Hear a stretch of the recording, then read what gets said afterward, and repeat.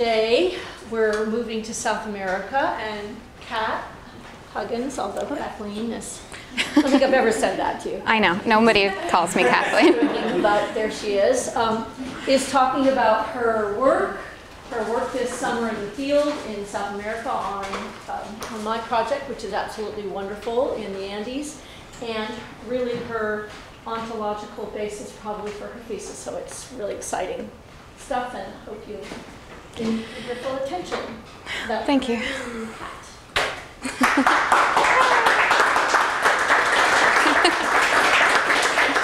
All right. So thank you everybody for being here. I just want to briefly recognize that Monday was Indigenous Peoples Day, so I hope everybody was able to take time to sort of reflect on what that means for you individually or for us moving forward as a nation, and sort of taking more time to acknowledge the indigenous peoples that we live with.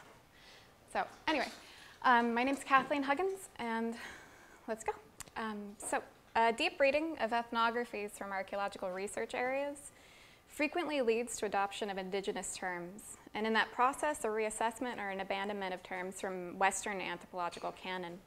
We can use this process of reinterpretation as a chance when we can also recognize that we have a position relative to these terms, which are often the structuring principles in our research areas. And we can review our archaeological praxis in the communities we work in can change during this reinterpretation. In this presentation, I aim to demonstrate how a reinterpretation of indigenous Andean social concepts can be achieved by resisting the general outline of Mauss's essay, The Gift. I emphasize that indigenous and post-colonial archaeology still follow in a Durkheimian and Maussian legacy of cross-cultural comparison and how we apply anthropological work to social policy.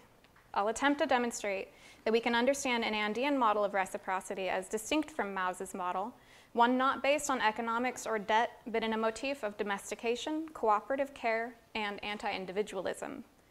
And I want to underscore how this understanding has challenged archaeological theories as I apply them to my own dissertation research design. So basically, the presentation is going to go through translation theory, sort of a process of de-gifting the Andes, which is the reinterpretation of Andean reciprocity and entification. And then I want to look at how Andean theories challenge archaeological theory. And then I'll briefly introduce my future work, and I hope to do future presentations to explain this better to everybody. So, let's see. The process of interpretation in Andean archaeology has been complicated since its beginning. In ceramics, for example, Inca jars, which are this one, are often called arribolos due to an early classification which used the term for oil and wine jars produced in ancient Rome.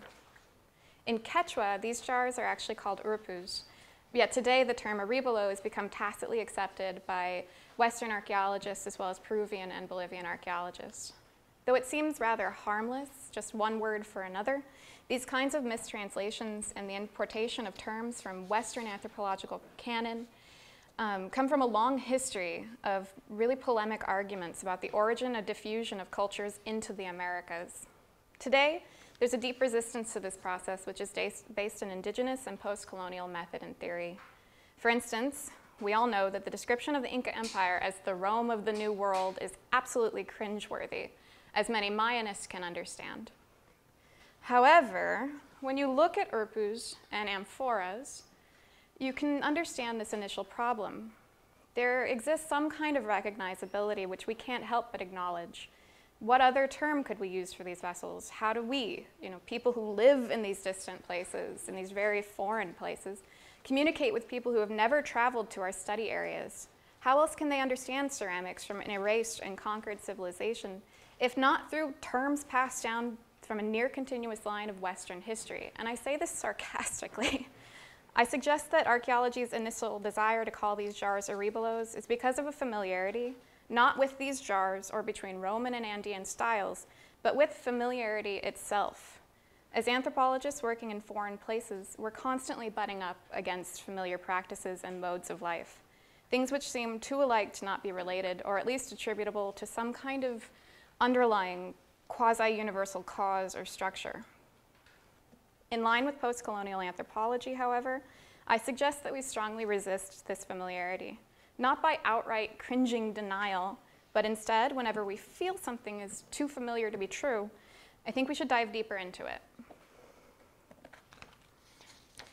In 1925, Marcel Mauss published an essay on the gift, the form and reason of exchange in archaic societies.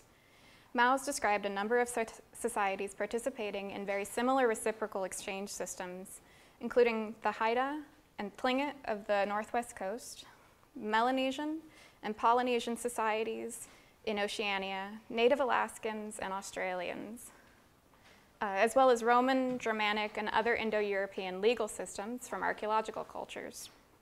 Mauss felt that beneath so much cultural aesthetic variation, an archaic gift exchange system, or some variant of it, still remained unchanged, hidden, and lurking beneath the surface of most cultures, even modern society.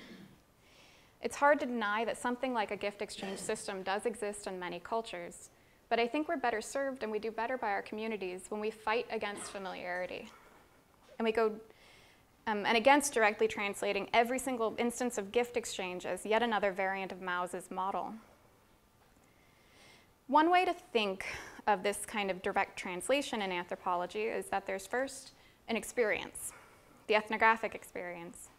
And after or during our participation in it, we author a translation of those events, which gets at the core of the experience.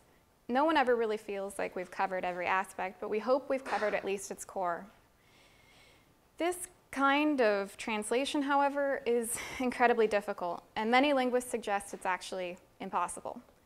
In extreme cases, authors concerned with cross-cultural and epistemological comparison suggest that these experiences don't even exist in the same world. In her book, Earth Beings, Marisol de la Cadena demonstrates one way to resist direct translation, and she suggests that our tendency to react to familiarity by providing English translations of indigenous terms is a practice of equivocation. De la Cadena explains this by discussing the translation of earth beings, or terracuna in Quechua, as mountain spirits. This translation of terracuna as mountain spirit is not wrong, she says, but it risks an equivocation that leaves the earth being behind. I'm not talking about different cultural perspectives on the same entity, but about different entities emerging in more than one and less than many worlds. And their practices, they can overlap and remain distinct at the same time. I believe that direct translation of Andean forms of reciprocity and gift giving also leaves something critical behind.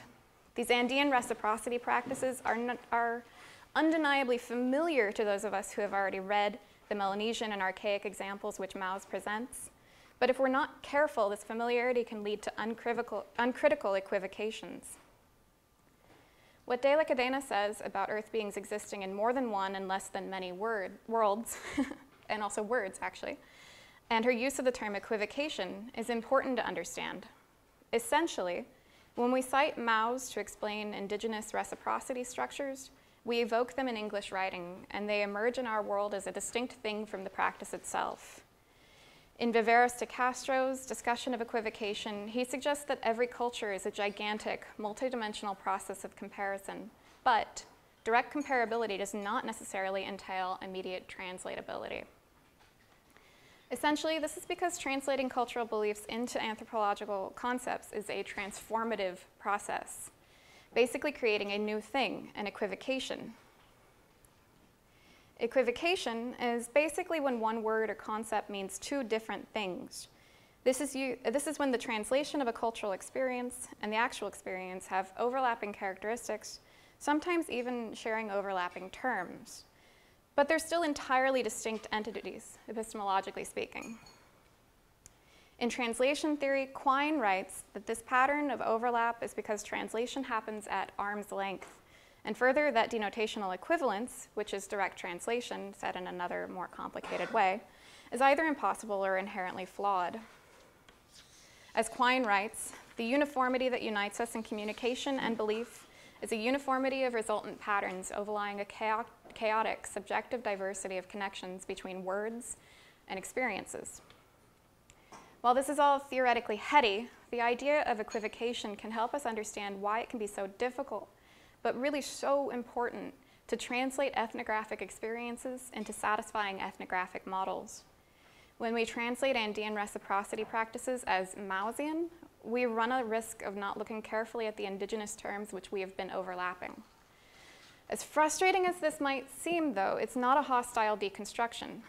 In an actionable suggestion, De Castro proposes a form of controlled equivocation, and De la Cadena calls this slowing down the translation through a careful process of co-laboring and co-authoring with indigenous communities, not exactly rejecting equivocations as fallacious, but looking more carefully for other shared terms, carefully connecting more parts of the experience together, and examining those terms which we've already tacitly accepted as equivalent. I suggest we bring this same kind of attention to slow translation into indigenous and post-colonial archaeologies, and also privilege indigenous concepts rather than using Western terms as sufficient explanations. But before I go into my own attempt at a slow translation of Andean reciprocity, I want to make it clear that it's not my intention to trash Mauss entirely or look a gift horse in the mouth. Mauss's contributions to anthropology and archaeology should be acknowledged, and from them we can also gain practical footing in post-colonial projects. In the foreword of the 1990 edition of The Gift, translated into English by W.D. Hall, Mary Douglas writes that Mauss followed a key tenet of Durkheim's designs for the social sciences, being that every serious philosophical work should bear on public policy, and hence that the theory of the gift is actually a theory of human solidarity. Douglas suggests that the gift stands as part of a program of anti-individualism popular in French authorship of the time, though Douglas reminds us that Mauss and Durkheim argued for a more nuanced vision of anti-individualism, which, while it emphasized the reality and scope of rule-governed behavior, still encouraged political systems to allow for individual expression. Mauss's work then put to the fore the importance of gift-giving at the individual level, or otherwise the agential level, as it would later become known, in expressing and in fact actualizing social reality and therefore creating institutions, history, as well as common generosity and deep emotional bonds. Post-colonial archaeology shares Durkheim's vision of affecting policy change, and Mauss's palpable fondness for a theory of human solidarity, his search for the spirit of the gift, is shared by researchers who wish to engage in indigenous, community, and collaborative archaeology projects. For my own work, a slow translation of the Andean mode of reciprocity will also bear on policy, in so much as it's going to inform my archaeological praxis, including the questions I ask, the methods I use, and how I position myself in my work. The first step then in my research has actually been to explore ethnographic materials and to create a basic framework which I can take with me to the field to test, correct, and expand with co-authors in Chiripa.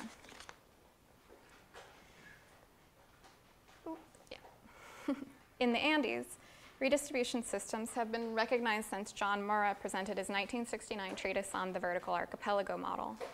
Murrah's model posits that Andean populations were able to cope with harsh climates and sharp changes in altitude by distributing settlements vertically across altitudinal microzones, where different products could be exploited and then distributed across the variable landscape.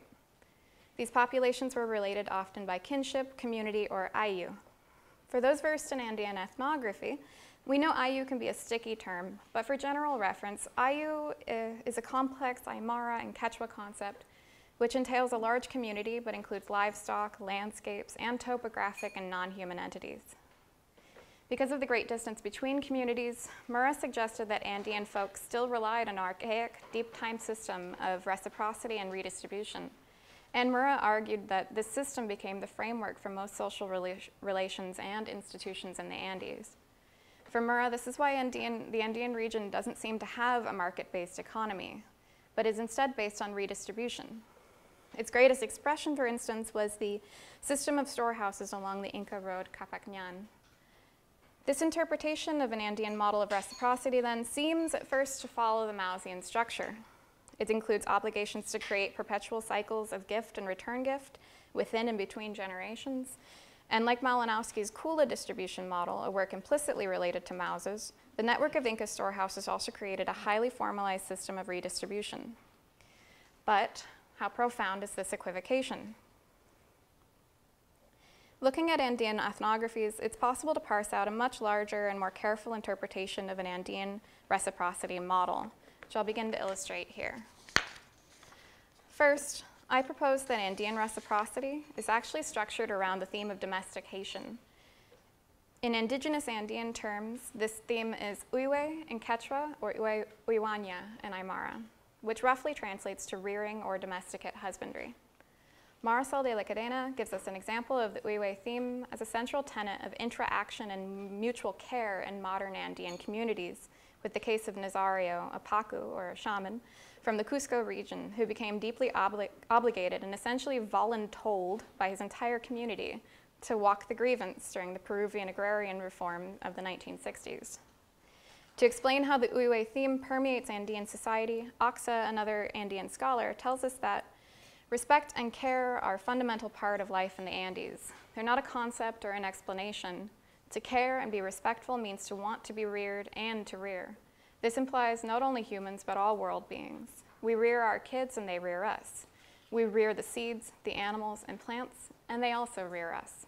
Hence, Uywe, or co-rearing, is the sense that the responsibilities of domestication render a unique reciprocity system, which not only moves goods and spurs ritual and moral obligations, but is the context, the structuring principle within which all entities are born.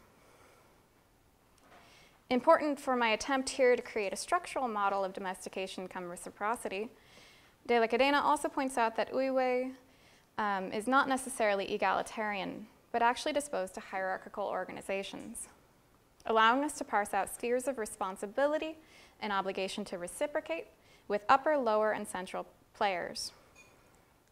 In a conversation with the Aymara linguist Juan de Dios Yapita this summer, who is also my Aymara teacher, Juan drew for me a basic diagram explaining that the mountain peaks are the uiwiri, or the caretakers of humans, wild animals, and domesticated animals, but also that the humans are the uiwiri of their own domesticated animals.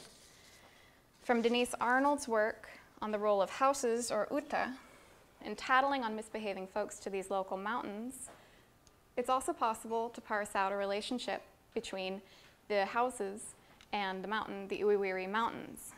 Though I don't know if they have a position of power yet, or if they play more of an intermediary role between the Uiwiri peaks or the Uiwiri humans, or even if it's possible to draw such a structural diagram from these kind of notes and observations. However, further from Ochoa's work on the terms for South American domesticates, we also know that Aymara and Quechua words for domesticate is uywa, and that different kinds of domesticates are then subdivided based on what specific goods they produce. All of these terms and the repeated use of the uy root brings linguistic support to the idea that domestication plays an important thematic role in the structuring principle of Andean communities, as well as the importance of what goods and services the members within such a structure produce and distribute. Briefly, looking closer at this linguistic data, it's important to emphasize that the root uy exists in both Aymara and Quechua. Aymara and Quechua are the most common and currently established indigenous highland Andean languages today. There were more in the past, but they are very quickly dying out. And communities in the Andes generally speak one or the other. Both are agglutinative languages with logic structures very distinct from the fusional languages like English. It's been estimated that upwards of 30% of Aymara and Quechua words share common stems, but both languages use unique affixes. This has been attributed to the prevalence of multilingualism in the Andes, which was reported at the time of Spanish arrival, and to such redistribution networks that Murra observed. The idea that both Quechua and Aymara communities emphasize who and what the designated uywa and uiwiri, or domesticates and caretakers, are in their community landscapes may be a strong indication that the Uywe and Uywaña structure is a kind of pan-Andean domestication-themed reciprocity model. Although, sorry, I lost my place. Although it's an early sketch, this model of Uywaña represents a glimpse at how different Andean reciprocity is from Maussian cases. For instance, in contrast to the Melanesian system based on economic reciprocity and gift exchange, the Uywaña system emphasizes that reciprocity is motivated by the obligations of caretakers in the domestication process and the obligations of domesticates to in turn deliver goods upwards to their caretakers. While I prefer caretaker as a reinterpretation of the Aymara word uiwiri, its more common use as guardian also indicates the kind of defense a farmer or herder provides to domesticates. In the Andes, even mountains can provide this defense. For example, the guardian mountain of Cusco, Ausangate, also known as the Rainbow Mountain if anybody's seen those really great tourist photos, is known to have helped the Inca win a war against invaders by rallying local stones and boulders to their defense. Likewise, llama herders must repel attacks by puma or wild dogs, and farmers must protect their crops from hail through apotropaic measures, or even simply scheduling sowing so that fresh buds don't emerge during hail season.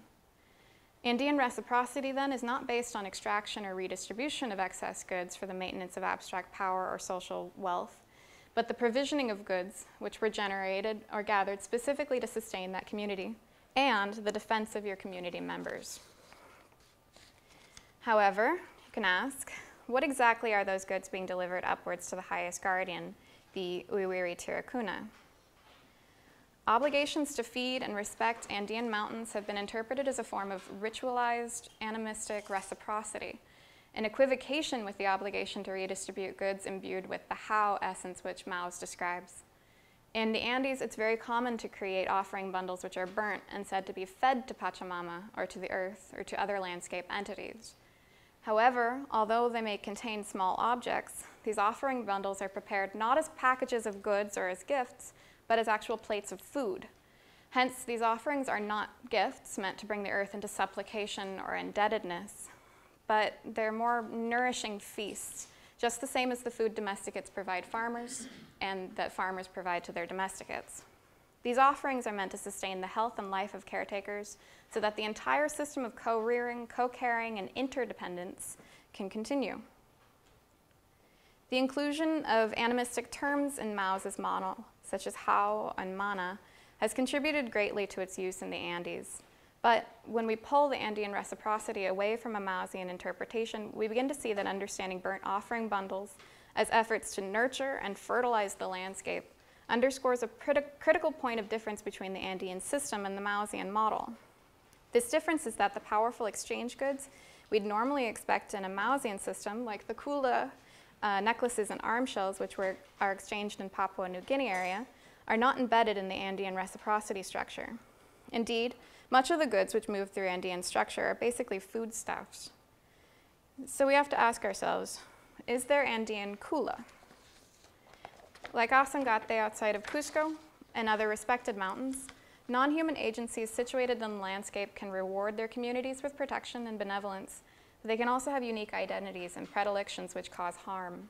Small objects and non-human entities also have a kind of livingness, and this can be superficially similar to Mauss's description of the agential power of objects containing how or mana. This essence, however, is called sami, which has been translated to breath.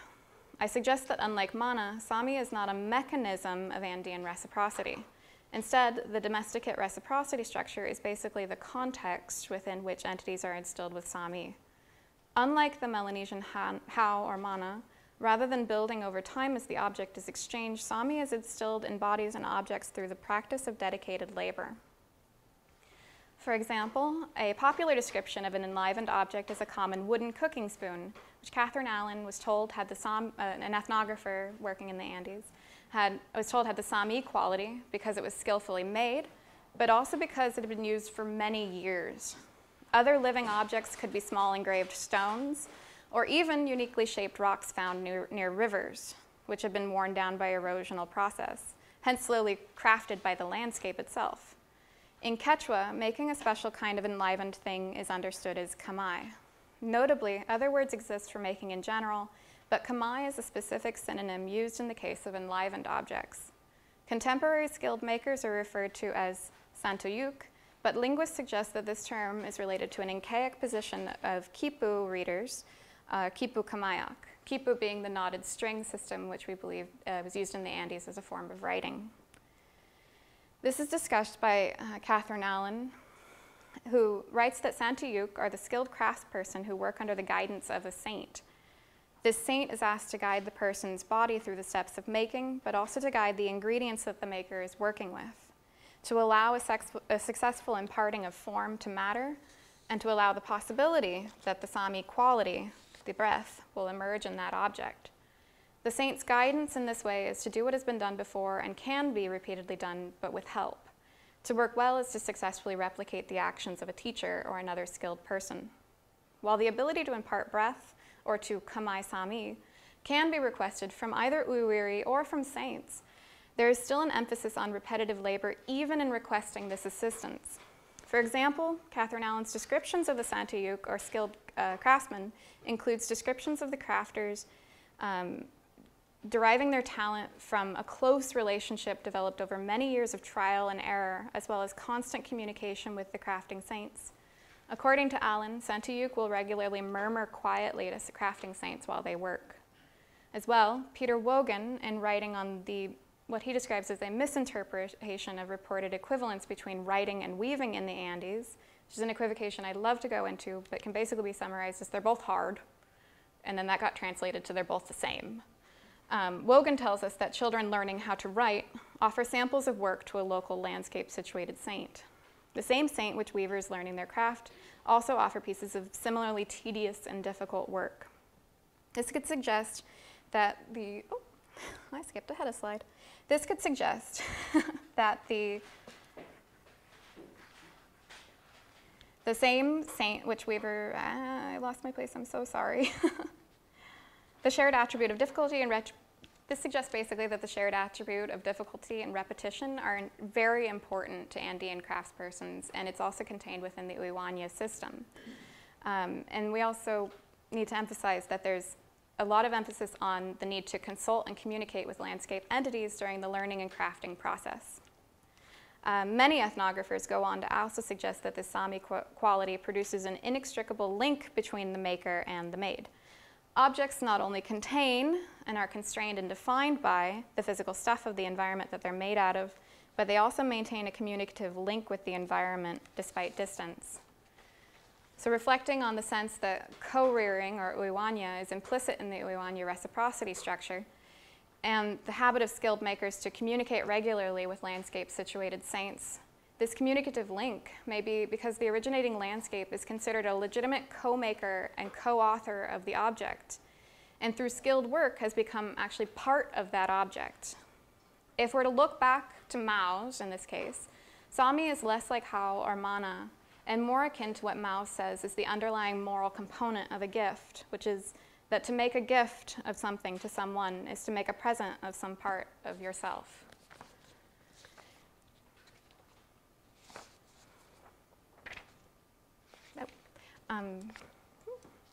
So now I'm going to move into how this all kind of reflects back on archaeological theory. So I'd like to suggest that by slowly translating powerful objects as outside the reciprocity structure, explanations of how objects gain the quality of Sami can present examples of an indigenous theory of technology. And better yet, they can illustrate how indigenous conceptualizations can teach archaeologists to mediate some of our stickiest theoretical debates. An Andean indigenous theory of technology can, for example, present a synthetic definition of technology which challenges our internal discussions concerning agency, specialization, and representation. In regards to agency, I think it's incredibly interesting when we position the Sami quality in conversation with the idea of experiential matter, which is proposed by process relational philosophers like Whitehead. For Whitehead, experience happens all the way down at the atomic level as phenomena or events. Consciousness is the result of a body which is further organized to experience consciousness. And as Whitehead suggests, the many become one and are increased by one. For Andean peoples, while this is likely familiar, it's not at all a universal truth. Many identical objects vary in importance and power based on who made them and how they were used. So this kind of concept for consciousness or agency is only qualitatively true when certain demands are met. A Sami full object is not enlivened during the process of being made, but instead at the success of being made. Because kamai basically indicates making, the kamaying of Sami mirrors a practice theorist's definition of technology, which emphasizes agency. But unlike agency or even object agency theories, the Sami quality can vary in quantity and forcefulness. Agency is a binary. You either have it or you don't. Power is the one that varies in quantity. The success of imparting Sami into an object comes not from that object's becoming, but in being well made and used. The Sami quality only emerges from felicitous events, rather than autopoiesis or self-organization. To be enlivened, animated, to have undergone the process of entification, however we choose to interpret Kamai, Sami is a marked quality attributable to real, in-the-world practical variables, which include the influence of the environment, the skillful gestures of a maker, and how an object participates and is useful.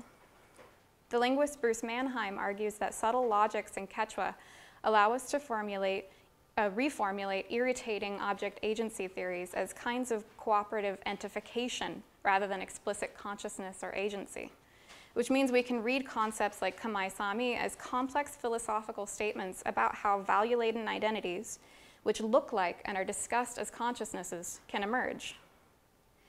Looking then at specialization, which is my favorite way to look at Kamai, we see how this instantly reframes the specialist character which we commonly build up in archaeological narratives. Access to technological knowledge and specialization are contained in the Kamai Sami theory, but with an emphasis on replication and repetition, which is very similar to many popular definitions of technology, especially those associated with mass production. But in archaeology, this modeling of technologies through nonlinear operational sequences is most similar to what Goron and Lemonnier suggest. Just as Andean Santuyuk place their bodies in the force of saints and co-create in a reactive and hopeful gestural flow, we archaeologists model specialists as acting out operational sequences which can start, stop, pause, or even be abandoned as other sequences intervene. But because of the co-creation implicit in the Uiwanya structure, we can no longer think of singular specialists, but always as groups working together, even if that group includes only one human. And finally, looking at the idea that entified objects remain in communication with their makers, both the humans and the landscape, we also gain footing on stressful theoretical debates in archaeology about representation.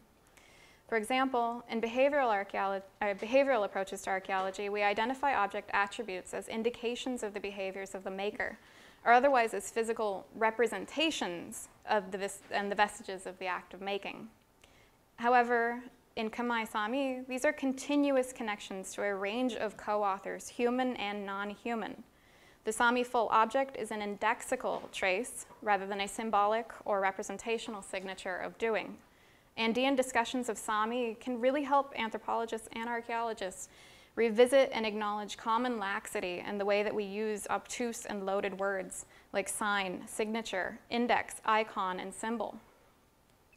But to slow down, it's not my intention to directly translate Kamai or Sami as Persian or even as semiotic, but again to outline that these are independent indigenous theories which will help inform my research.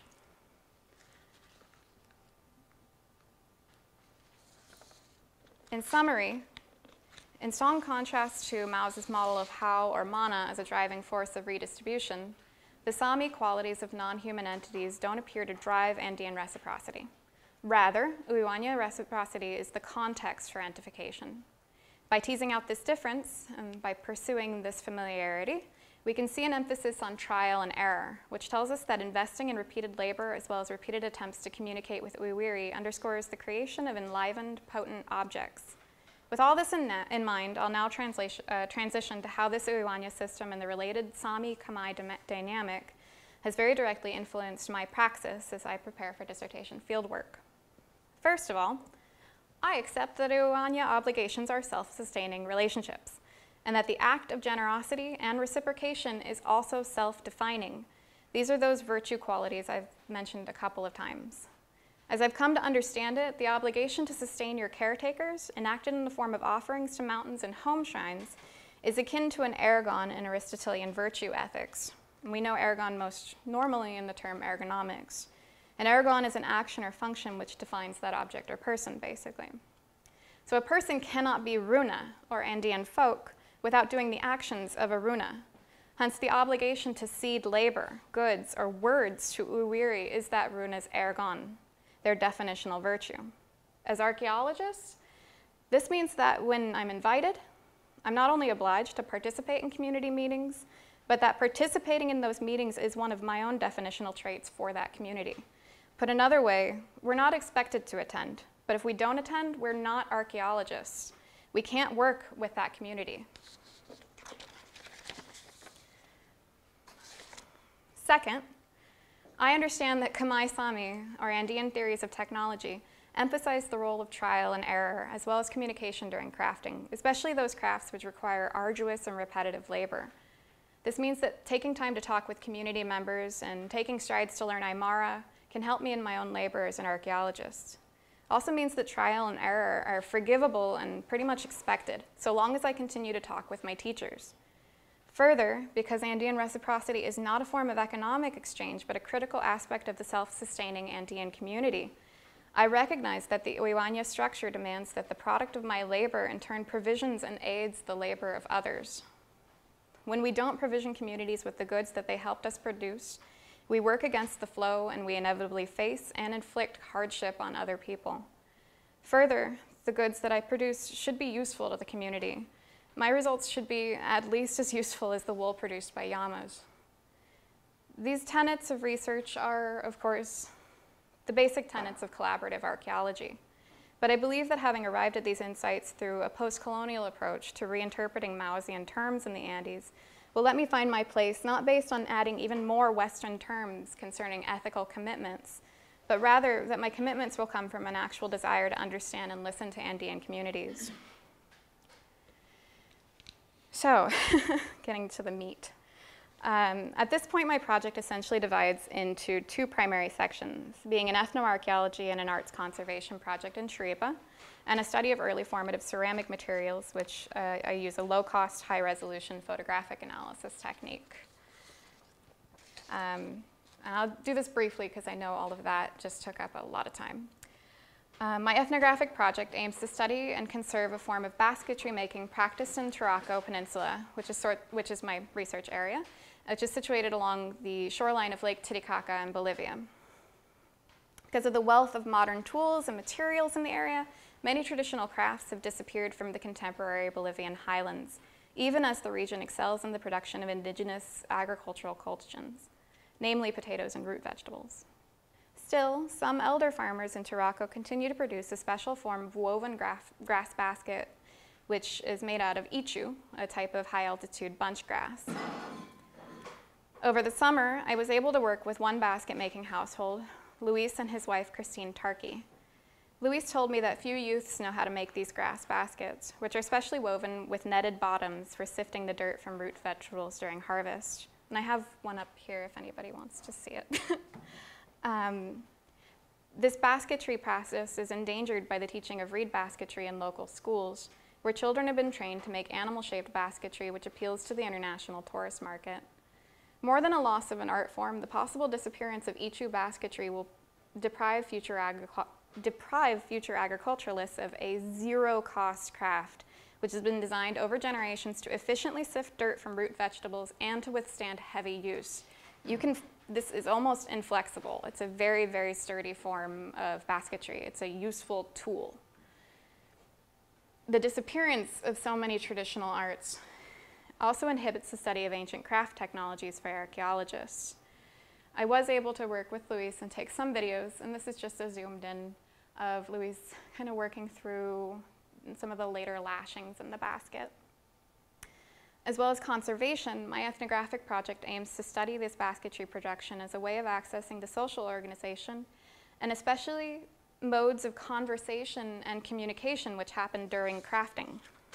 As an archaeologist, I'm interested in the first technologies used in the Tarraco Peninsula, a setting which eventually gave rise to the Chiripa formative complex of sunken ritual courts, and the later expansive Tiwanaku culture on the other side from Chiripa, which would go on to inspire Inca and modern state mythos in the Andean region.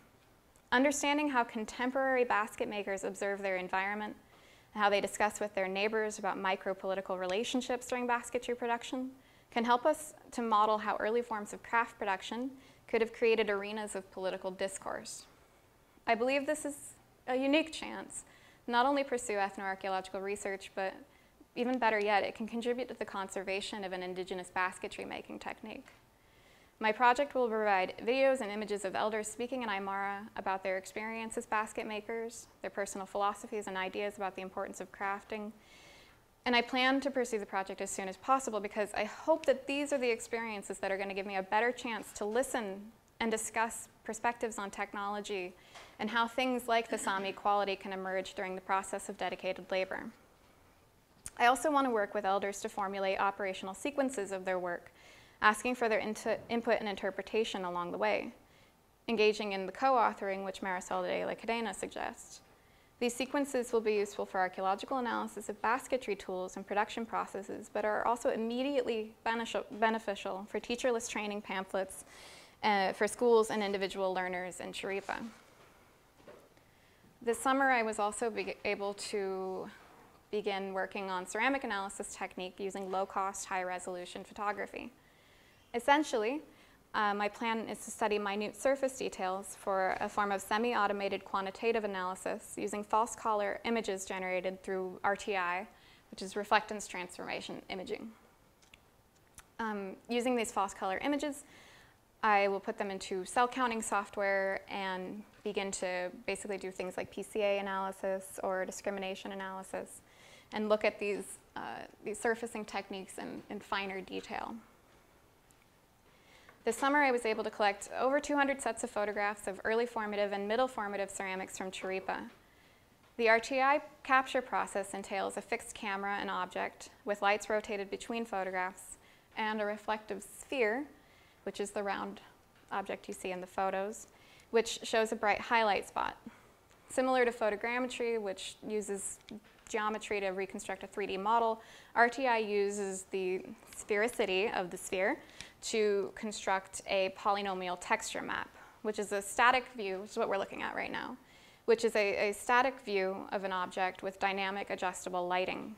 With high-resolution photography, this means we can re-examine photographed objects under dynamic lighting conditions, getting us one tiny step closer to being able to hold an object in hand without actually having it in hand. And also, and I feel this is very important, it lets us invite more collaborators to interpret our materials, especially remotely. The purpose of this study has been to expand the documentation and analysis of surfacing techniques beyond observational notation. When we put them on operational sequence diagrams, surface treatments on ceramics are frequently represented as just a single phase. However, when we study archaeological ceramics, we see every stroke of a burnishing stone or swipe of leather as discrete gestural units of time. Hence, the topography of various surfacing treatments actually signifies various intensities of time, if you think of it that way. And if we return briefly to the Sami Kamai discussion, we know that the intensity of labor dedicated to an object could be directly related to an investment by the maker of the Sami quality. In more general archaeological research, this can also tell us about tooling and very specific processes of surface treatment. Expedient quantitative analysis of these various surface topographies then can enrich operational sequence diagrams, and it works really well with extensive attributional analysis, which has already been done in Tarraco by Andy Roddick and Lee Stedman, and I'll continue to do with new materials as I'm able to get to them. More than going beyond description, improvements to the analysis of ceramic surface topography illuminates a creative environment in the past, in the same way that the basket making project hopes to give credence to the political impact of creative spaces. While often represented as a bubble on a diagram, the time spent burnishing ceramic is really super dense with action. It's a compressed time of repetitive and monotonous action where one gesture blurs into the next as easily as the former, and the non-linearity of productive labor can be seen and heard. Burnished ceramics are like quilts in a knitting circle, and they were audience to the kinds of social interactions which reinforce ties, circulate gossip, and hash out political grievance and agreement. Bringing surface topography into a larger project of attributional analysis and archaeometry can help us understand the relationship between production of objects as well as political objectives. To be honest, it's really hard to avoid feeling that even with a slow translation, my archaeological epistemologies have simply found a set of vivid similes and mnemonic devices for understanding indigenous explanations of the world.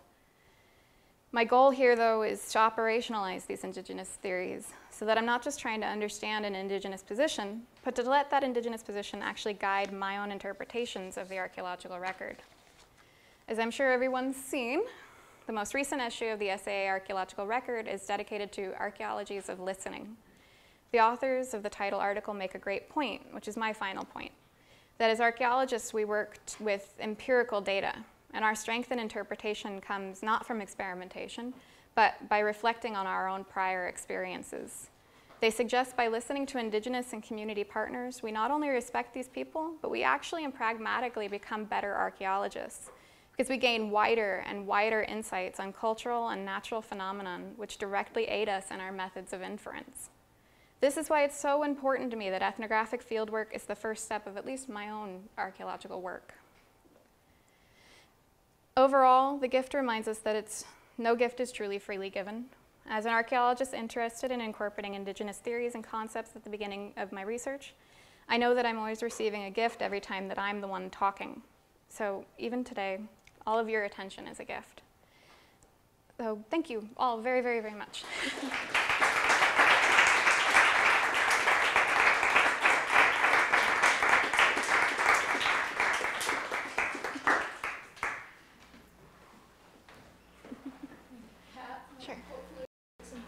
Yeah, questions, suggestions, comments, giant flaws, please, everything, anything. June? Thank you for this. I'm sorry, I should have been late. It's okay. Catch up on stuff I missed. The RTI is an interesting toolkit, and as somebody who's tried to look at the series of finishing techniques on ceramics, I was thinking, okay, first off, super cool. Would love talking more about that. Yeah. And I'm also wondering, have you thought about how some of the data that you're generating from that process may lend itself to some description of taphonomy at the sites that you're at? Because as a zooarchaeologist, I think of pseudo-cut marks, straight marks, trampling, bone, right?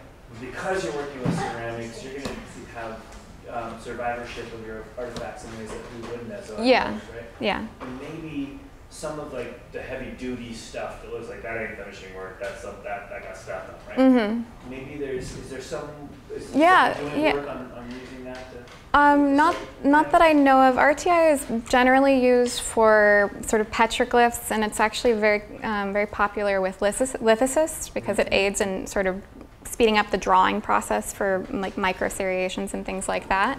But yeah, it would pick up taphonomic processes on just about any surface. And I have used it on one bone object, one that I actually suspect is something like a yauri, which is a type of needle used for making these kinds of baskets, and it worked just fine on the bone. Although, because RTI basically captures curvature, because that's what it's really showing, bones are always pretty curvy, so it's about doing a series of RTI over a whole surface. And I am hoping to teach a workshop here on RTI, so I can talk way more about it. And it's very simple, very approachable, and basically a free technique. The software is free.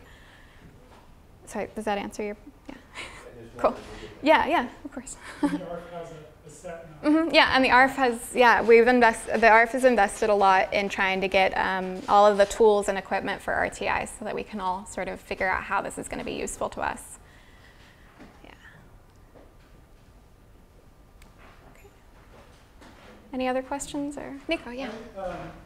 You mentioned that Andean exchange was, at least in the contact period, is not thought to have had a market-based supply and demand basis. And I'm wondering if you thought about how maybe Kamai's Sami and Kamai, yeah. If it would contribute to understanding how it would work instead of supply and demand based. Like I've heard that it's maybe prices were fixed by tradition, yeah, by supply. Sort of like the Chiripa system where like there's equivalencies that are built up. Yeah, but then there's also sometimes like a baker's dozen, like a yapla. Oh yeah, but yeah. Yeah, I mean, yeah, because Sami has been talked about as being sort of that thing which is in the object which makes it part of a landscape, even if it moves away. It's sort of part of like Little Cusco and things like that, that there were parts of the Andean landscape that are actually distributed across the wider area. That I guess that could actually be another explanation for why, if they do have a market system, it's not a market system. It's like less alienable. Yeah. It's tied to It's very hard. I think it's probably hard to come to a translation of their whatever exchange system they have, though, if you start with a market interpretation. I think maybe beginning, with Sami and Kamai and thinking about the fact that they have this sort of distributed agency, if we want to call it that. That would be actually an interesting thing to kind of tease out. Because it does mean that there's a continuous connection between the purchaser, the owner of an object, and the maker/landscape where that object came from. Yeah. Anybody else? Okay, well, thank you guys. I'll let you all release.